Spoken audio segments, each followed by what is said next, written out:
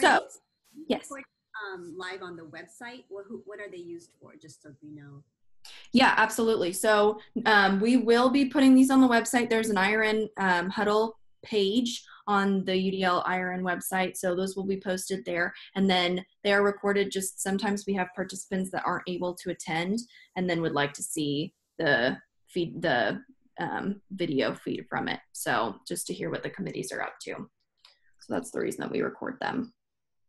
And those people will have access to the share out document as well, the meeting agenda. Thank you. Alrighty, so I will start with the summit. I'll get started with the summit stuff first. So we announced the dates for the 2019 summit. Hopefully all of you have heard that already. So that will be March 27th through the 29th in Orlando, Florida. We are returning to the DoubleTree at the entrance to Universal Studios, just like we were at this past April. So hopefully all of you will be able to attend. This, the upcoming committee efforts that we'll be working on in the next month or so, we are working on CFPs. Those should be released mid-August, same as last year. So keep an eye out for those and make sure to send those along to any of your peers that would be interested in attending and presenting. We are working to refine this process both on the front end so that it's easier for people to submit their CFP, but then also on the back end so that it's easier to sort through them and create an agenda that will appeal to all of the attendees. And then also the summit website is going through a big revamp this year, so keep an eye out for that. We'll release that obviously before the CFPs, so are released mid-August. Any questions on summit stuff before we move on? No, excited. Yeah, it's going to be a good year.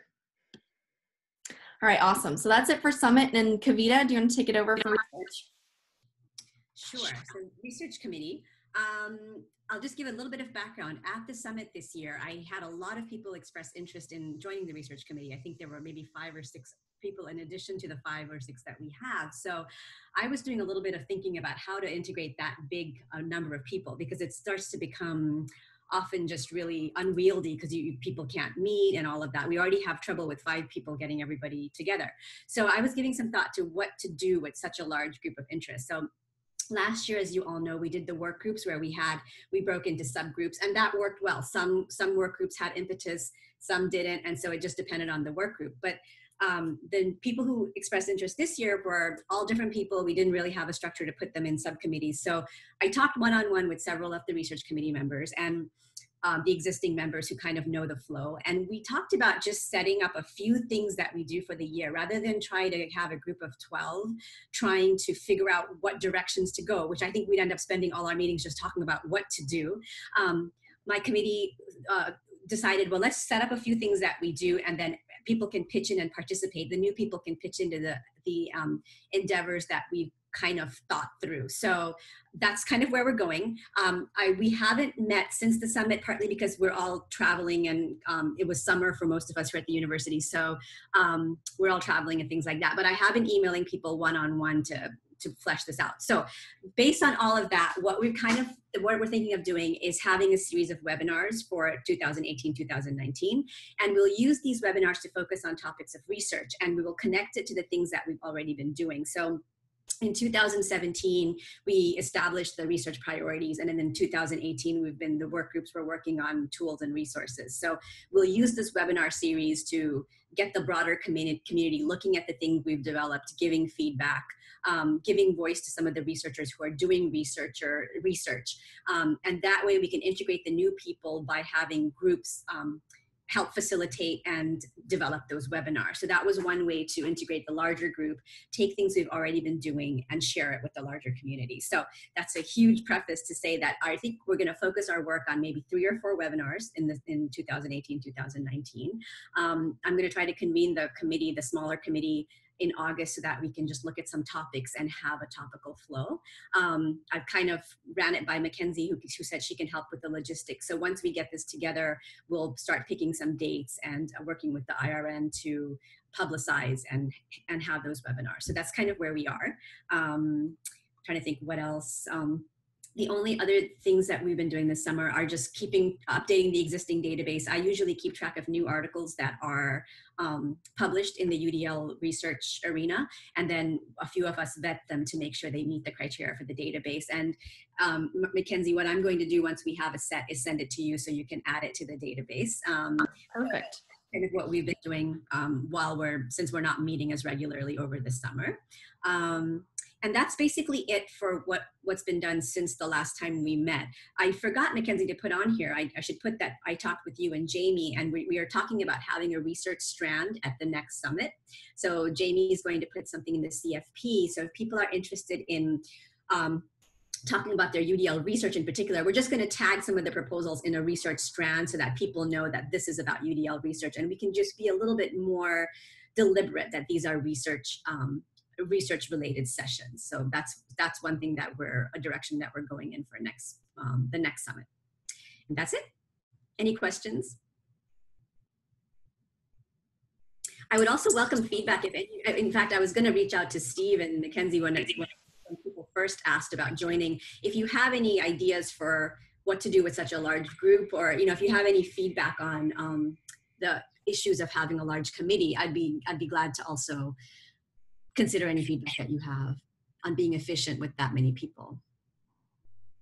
Yeah, I think I'd be happy to talk with you about that. I don't know that I have any great answers, but the EdTech committee has varied anywhere between 6 to 15 members. So definitely have a similar issue. And I think we're at kind of a transition point in the original charter that was developed almost 3 years ago, and where we are today. Not that a lot of the stuff we have doesn't need to continue, but just kind of grabbing hold of people's interest. So I certainly can learn from you and kind of the work group concept that you've proposed. Okay, good. That's good to know. I think one of the things. I'm sorry. I thought. Please go ahead. It's a different topic. Oh, I was just going to say, I think one of the things with the large committee that I realized last year when different people come to different meetings, we could never carry a strand through. So I was trying to think of efficiencies to have some baseline things going that people can contribute to no matter when they jump into meetings. So. Sue, go ahead. Sorry. Yeah, just a question and then an offer about the webinars. We have our Network and Learn series. So I guess the question is, and I'll follow it up with the offer, is the target for those webinars then only researchers? And then the second part of the offer is, if there are ever some that are more for the general public about research, we're always looking to bring our Network and Learn audience to that topic. So, if there's a way that I can help, or we can help support getting that word out, that we're willing to do that. So I think our thinking is, I haven't asked the committee, but I'm pretty sure we're thinking that this would be for anybody. So our webinars wouldn't necessarily be for any specific audience, or they would be geared towards topics of research, but we would open it up to anybody. So they could easily be part of the Network and Learn, and we can, research thing or something. But I was even thinking it would be great to publicize them in the weekly updates that Mackenzie sends out. So yeah, so we're not limiting this to researchers by any means. It's just come learn about issues of research. So one of I think that's excellent. I'm very excited about that. In fact, we just had our PD committee today, and I was just saying to Alex, who's on our call with us today, that we feel like we have not done enough for higher ed and research, and are always feeling like, because most of us on that committee are implementers, we don't have a lot of that background. And so I think it would be wonderful if we could weave it into the sort of the Network and Learn brand, but leave it to you and your committee to organize it and bring in the speakers and all the pieces that go along with that, and we could share with you the strategies that we've used to make those Network and Learns kind of happen. That would be great. I would love to learn from you on that as far as the logistics and organization. So yeah, if it's okay with Mackenzie and Steve and everybody else involved, I think it would be great for our webinars to be part of that series with just research topics that we have. That would be wonderful. Yeah. I think that's a great suggestion. And I think it makes sense for the UDL, people as well, that it's not these different webinar series. UDL-IRN has one series. They have different focus areas. So I think that would be nice. That's great. So right now we have sort of just a general topic one, and then we have something we call our Ask Me Anything series, and then we have kind of a panel series. And so this would be a fourth one. It'd be great to have that kind of mix up, that every so often it's a different kind of a network and learn, and we kind of try to tag them with those sort of bylines so that people know what they're getting when they join that webinar. So this would be wonderful. Do you think we could even call it something really direct so people know, like network and learn topics in research or something like that? Sure, absolutely. Whatever you want to do. Yeah, because I was thinking even for the summit, Mackenzie, if we could have a very clear byline for those proposals, topics in research. So that's just that. It can be any topics in research, whether it's your own study or a tool you're making. So maybe we can use the same byline we use for the network and learn down the line. I think that's a great idea. Okay, great. Thank you. I'll take that back to the committee as well, but I think that should be fine. The only other comment I had, Kavita, is as we move forward with learning designed, it'll be really important for us. And I know we've talked about this before, but important for us to make sure that we get all the research articles and resources that you've been cataloging and make sure that we include those in learning designed as well. Okay. Well, they're right now all available on the website. So yep. Mackenzie. But yes, so I have a big database of it all in one place too. So anything you need to port it over would be fine. Yeah. All right, perfect. Thank you, Kavita. Thank you. Then we'll move right on down to the Professional Development Committee. Sue? Sorry, I just had muted. So we have been working with Mackenzie on the CFP. So again, Kavita, that was great that you mentioned adding that research strand, because we met today to talk about the categories of the CFP. And so we'll be able to build that right in. That's wonderful. And we've also been working on our Network and Learn series. So the two things that we're talking about earlier with Kavita's group. Our Network and Learn for August is Beach Read, so we're excited about that. We're going to highlight several of the most recent books that have come out. And again, most of them have been K-12, and so if Kavita and or Alex have some suggestions about authors who are doing, I know Alex did offer us one idea, of authors who are writing for higher ed, we would love to include someone from that perspective as well. And then in September, we're going to have our Network and Learn about classroom environment and space design. So designing your classroom or your learning environment with under the UDL framework, and hopefully have David Reed and several others join us for that session. So we have a pretty good schedule started for this year, but we certainly can make room for the research committee. And whenever you guys are ready to go, Kavita, just let us know, and we're happy to move things around to accommodate what makes sense for the whole organization. Okay, great. I'll try to get some of a schedule together so we can coordinate. Okay. That'd be great. Thanks. And that's it, Mackenzie. All right, perfect. Any questions for Sue? No? All right, awesome. All right. I have a quick question. If there's a case, Sue, where our committee has a specific month they want to do something, is it okay to do 2 in a month? Oh yeah, absolutely. Or we can always move ours too. Okay. So far we don't have any we have our August is committed, and so we can be flexible, but yes, we absolutely could do more than 1 in a month, or we could juggle things around. Okay. So don't be afraid to say we'd really like to have this month and this day. That's fine. Okay, perfect. Oh, and maybe another logistical question. They usually happen evening East Coast time. Is that correct? That's right. And is there a specific day that you all have selected? We've kind of bounced around a little bit. We've kind of tried to stay away from Mondays and Fridays, which leaves us Tuesday, Wednesday, Thursday. We kind of focus mostly on Tuesdays and Thursdays. And in part, for a while, we were trying to coordinate it with the UDL chat that happens, and that seemed to work well for a while. And so we've just kind of been moving it around, trying to find a day that works best. But quite honestly, it's just sort of, we do the best we can. Okay, great. Yeah, and there's a UDL chat tonight. There you go. All right, perfect. Thank you, Sue. So now we'll move down to EdTech Industry Committee with Steve. So as I kind of alluded to earlier in the conversation, we've had some great participation in the committee and a lot of passionate folks. One of the things that the people in the EdTech space, especially those who are on the vendor side selling products, rely on is a really good sense of that market demand. And market demand for UDL to date has been hard to characterize. So as one of the goals that we had for our committee was try as best as possible to capture information about that market demand, to create awareness and to characterize that demand.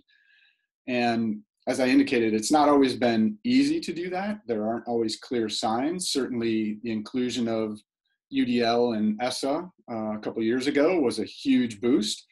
And we see some of the reaction to that. So I've listed some of the elements recently that we've been sharing within the committee.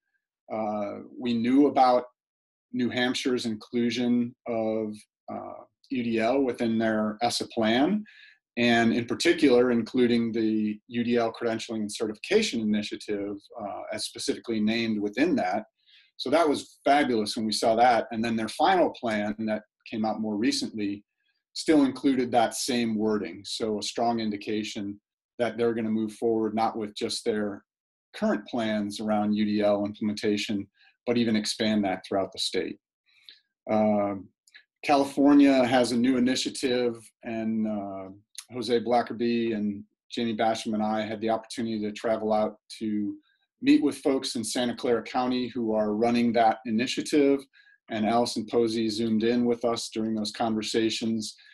The nice thing that we're learning about there is they're prioritizing UDL in that statewide initiative. So I'll be able to share more as that evolves, but the upshot is we're seeing strong indications of leadership for that California One initiative to prioritize universal design for learning in their initial credentialing. So wonderful extension to the work that's being done in the UDL Credentialing and Certification Initiative. And Sue has been helping tremendously on the beta test, which has been going on this summer for the UDL-CCI, the Credentialing and Certification Initiative.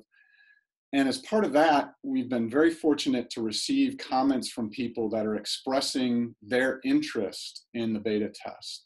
So it's really helping us nuance what people are interested in about UDL. What is their particular role within their school or district or university, and what are they looking to know more about, and what are they looking to support within their community? So as we gather more of that information, it will be some really solid data points for us to share in the future about that market demand. The committee certainly has recognized, and some of the committee members in particular are strongly entrenched in the accessibility space. That's their primary role within their company. And as part of that, we recognize that accessibility, because of lawsuits, certainly has a much larger demand, and obviously there are legal restrictions around that. And then there certainly has been continued focus on personalized learning, but yet the connection between accessibility and the connection between personalized learning and universal design for learning, which we all know accessibility is a foundational component within the UDL framework, and the UDL framework can be that foundational framework for personalizing learning. The community at large doesn't really see that connection as well as they should. So that's one of the things that we are talking about within the committee and trying to better portray to help people better understand UDL.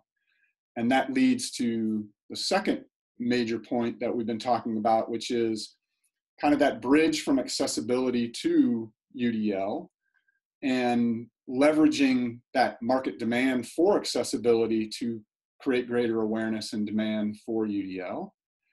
And as part of that, we've talked about the idea of an accessibility pledge some of you may be familiar with a student privacy pledge that's been around since 2014. And if you're not, if you go ahead and just Google student privacy pledge, you'll see it pop up. There's well over 300 signatories on that pledge. So the idea in a similar fashion is to create greater awareness and kind of marketing opportunities for companies who are being great citizens around accessibility.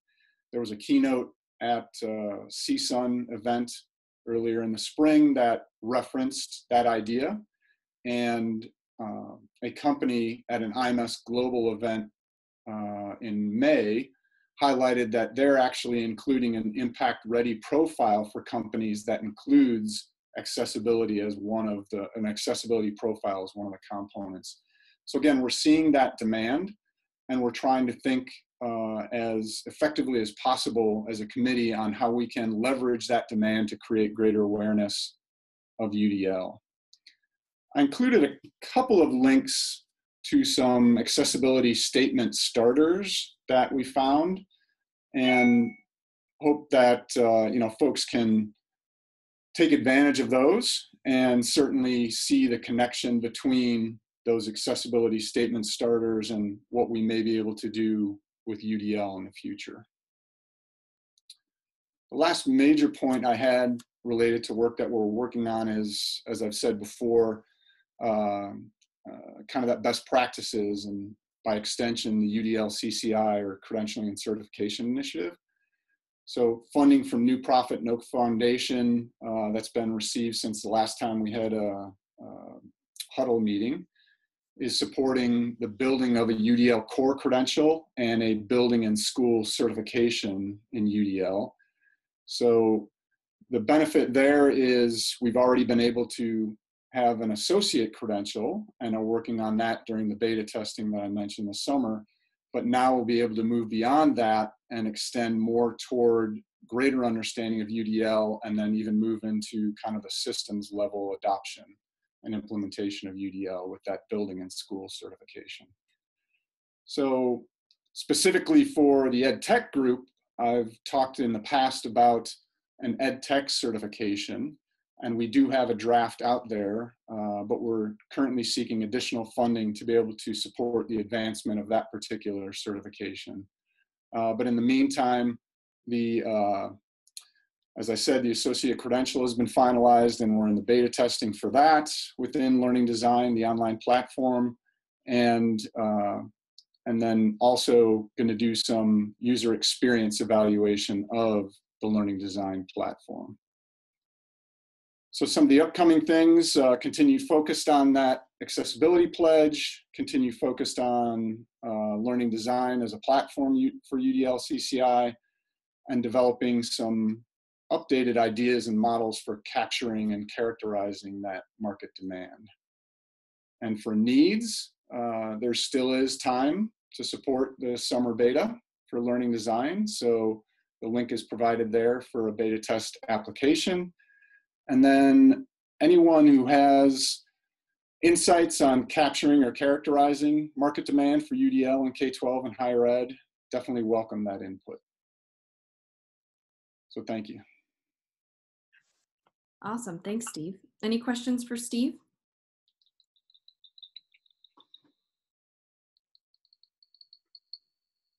No? All right, great. I will move into the Global Learning Committee update then. So it sounds like they haven't made any huge progress since the last time we met around the summit. If you guys remember at the summit, Louis shared a survey and some of the results from the international survey that they had put together at the summit. And I guess after that, they had asked for additional survey takers. They had only had 2 after the summit, so no huge progress there either. It sounds like upcoming they're going to want to understand the platform a little bit better. So Steve, they mentioned that they wanted to meet with you just to see how to stimulate a community around the Global Learning Committee using the platform. So that is where the Global Learning Committee is at. And then Sue, I just wanted to give you an opportunity to mention our Great Lakes event.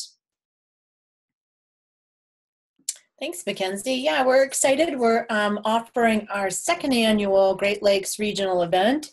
It is, and boy, and make sure, Mackenzie, I have the dates right, November 13 and 14. Is that right? 13th. 12 and 13. Yep. I hate to say because I always get that wrong. Okay, 12 and 13. And this year we are featuring 3 threaded topics throughout the course of the 2 days. So we have one kind of focus on space and classroom design, and David Reed has agreed to join us and kind of spearhead that. He'll do the keynote and also do several of our breakout sessions, and we'll bring practitioners in who have used the UDL framework to redesign their learning spaces as well. We also have a strand on UDL and executive function, and Allison Posey has agreed to join us and head that up. And then our third strand is on UDL and culturally responsive design, and Brian Dean will be spearheading that and shepherding that concept through the 2 days. So the structure will be very similar to last year. For those of you who aren't familiar with what we did last year, the first day is a lot of learning, and then day 2 is a lot of teamwork, planning. So we'll ask people to come in teams and to really set down some implementation planning based around one of those 3 topics, and work toward a strategy for implementing their ideas of how to bring this topic and UDL into their classrooms and schools, etc. So we're looking forward to it. I think it's going to be a great event. I know the teachers in my community are really excited about participating, and so we're reaching out to people in our area, not just in Michigan, but Ohio and Illinois, and even Canada. We're close to Windsor and Toronto. So if you know of folks who might have some interest in attending, please feel free to share that with them. I think, Mackenzie, we sent out some flyers already, right, through the membership group. We have, yes. So, and if anybody knows of any groups that would like to even just see a flyer, let me know and I'll send that your way. I'll actually drop a link into this document as well, so you just have access to it. But yeah, there's also a website where on the UDL-IRN, a web page on the UDL-IRN site with more details on lodging and registration information and all that good stuff. So any questions there? No? Okay. Any other questions before we break?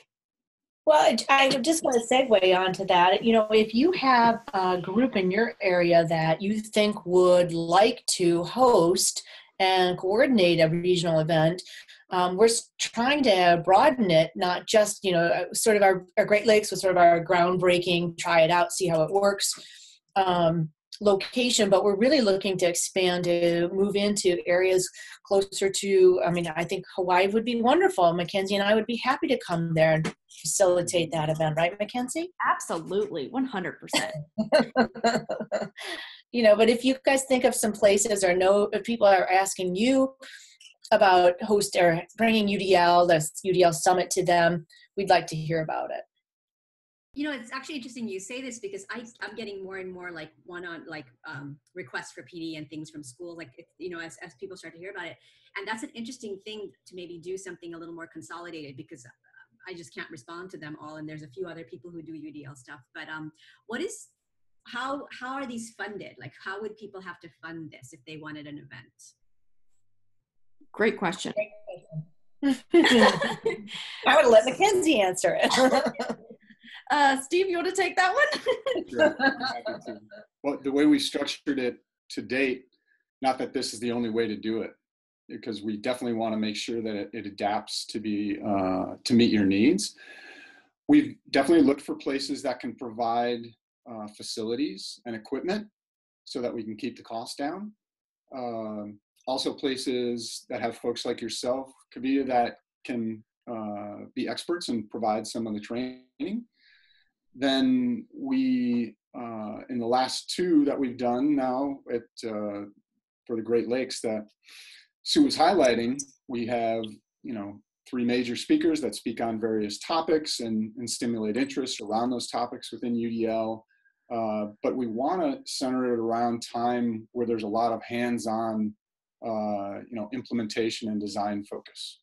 So from a funding structure, so it's modest fee for covering the costs of the speakers, covering the cost of the meals, and hopefully if the facilities are offered up, then we don't have to worry about funding those as well.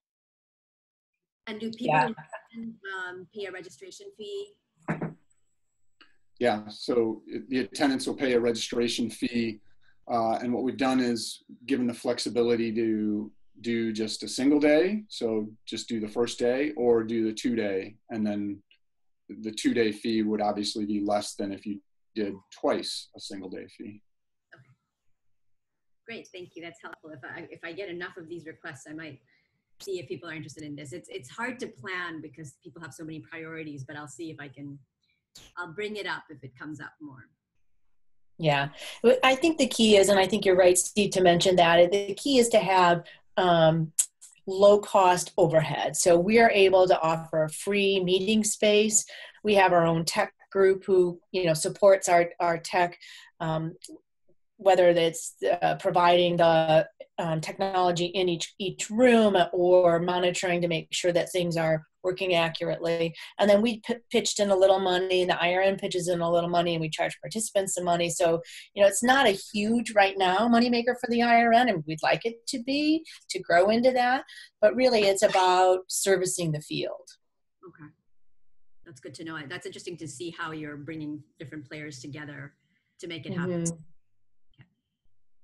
Yeah, and certainly within the context, not the least of which Hawaii, right, because of being off the mainland, but that, regardless of where you're at within the United States, a lot of times educators have difficulty getting release.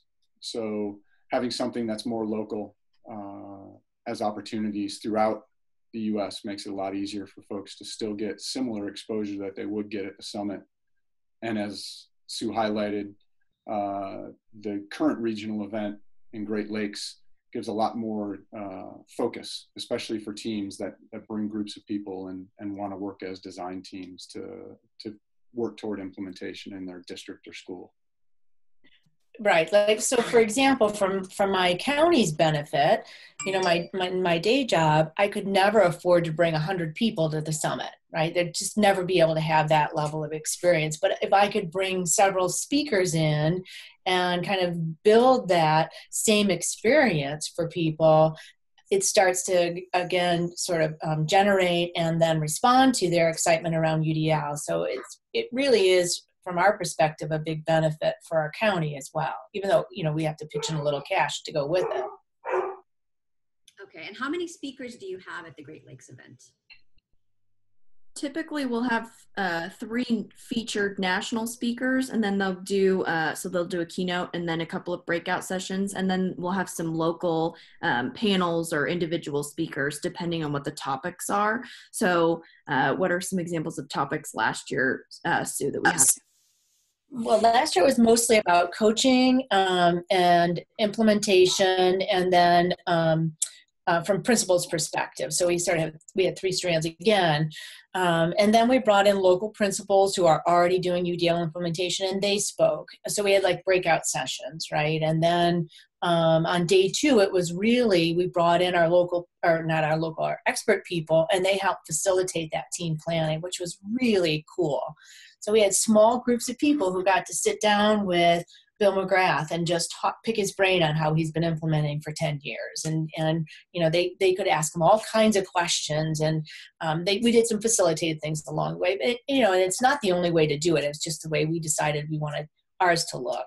So there really is a lot of flexibility. Yeah, that's the beauty of these, is really we're hoping to cater to the local needs. What are you guys focusing on right now? Are you focusing on implementation? Are you focusing, on research, whatever it might be? That's the beauty of it, is you can kind of cater to those different needs.